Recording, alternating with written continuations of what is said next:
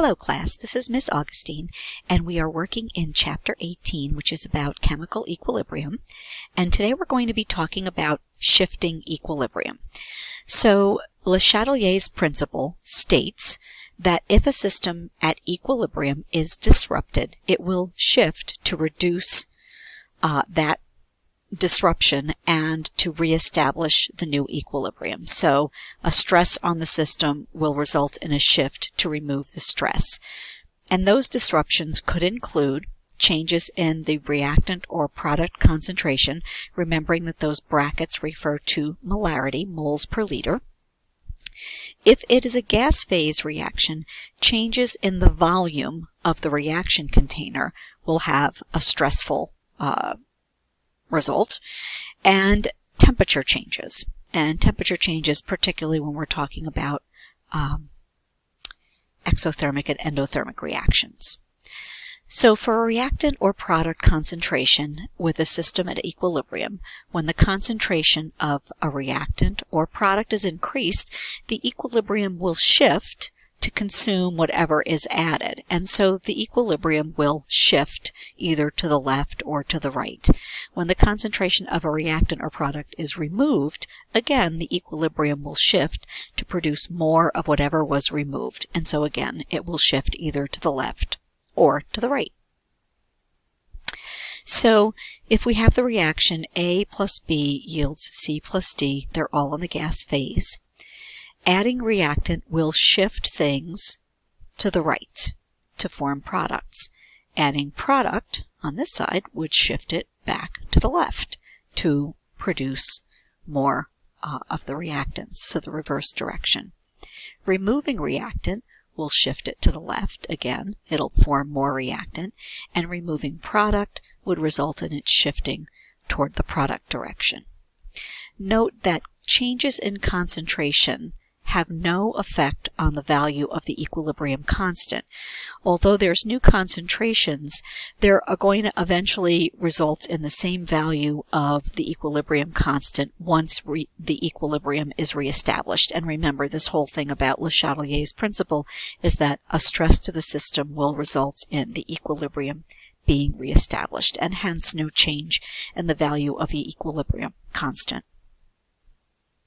So here's an example. Consider the following system at equilibrium. So this is carbon monoxide plus oxygen to produce carbon dioxide.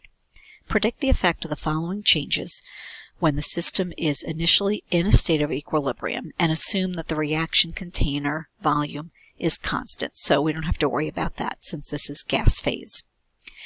So if carbon dioxide is added to the system, what would happen? If oxygen is added to the system, what will happen? If carbon monoxide gas is removed, what will happen? So here's our reaction again. And if carbon dioxide gas is added, that is a product. You could expect the increase in product will result in a shift to the left to reduce that. That means that the concentration of the carbon dioxide would decrease and that the carbon monoxide and oxygen would increase. If we were to add oxygen, which is a reactant, then we would expect a shift to the right to form products. That would mean that the concentration of carbon dioxide would increase and carbon monoxide and oxygen would decrease. And if we were to remove carbon monoxide, which is a reactant, we would expect it to shift to the left again to form more reactants. And so we would expect then that the concentration of carbon dioxide would decrease and carbon monoxide and oxygen would increase. So let's talk about temperature. Temperature is going to depend on whether it's exothermic or endothermic. So we'll start with endothermic.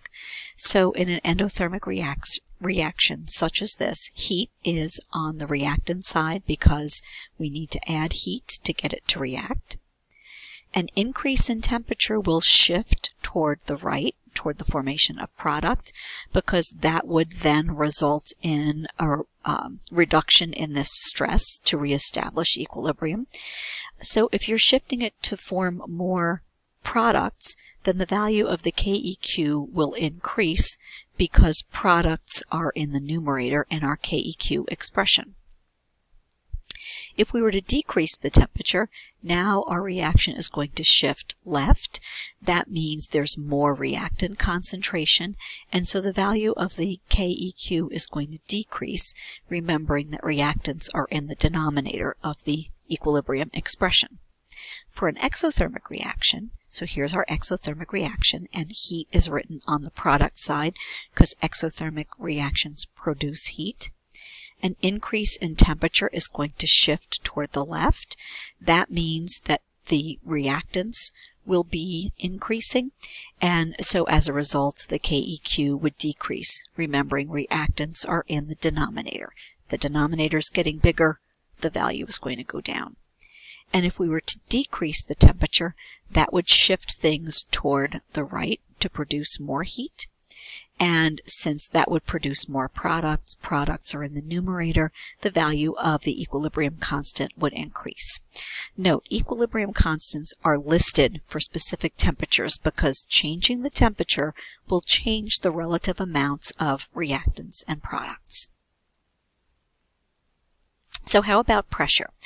A change in pressure really only affects equilibrium systems that include substances in the gas phase, and it's really only when the total number of moles of gas on the left side is different from the total number of moles of gas on the right side. That's when a change in pressure will have an effect on your equilibrium. Similar to changes in concentration, though, changes in pressure will not affect the value of the equilibrium constant because equilibrium will be reestablished.